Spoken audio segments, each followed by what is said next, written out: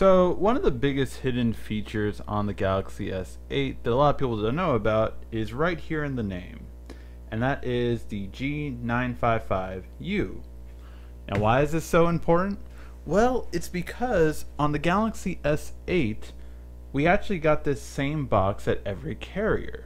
Why? Because every S8 in the US is U instead of AT&T being A, instead of T-Mobile being T, and instead of Verizon being V.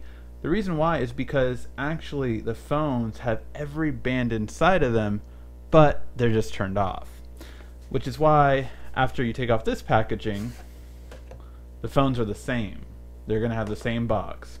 So what I found out is one of the biggest hidden features on this phone is later on this year, you're actually going to be able to get your phone scanned, and after it's scanned at a carrier, it will then go and download the software for that carrier. Now, of course, we wish it wouldn't do that, but it's automatically going to set the bands to whatever carrier you are. So eventually, before the end of this year, Samsung's going to have an update that allows you to take this phone from AT&T to Sprint, or from Sprint to T-Mobile, or from Verizon to AT&T, or from Sprint to T-Mobile. Any of these you're going to be able to do once the update comes out.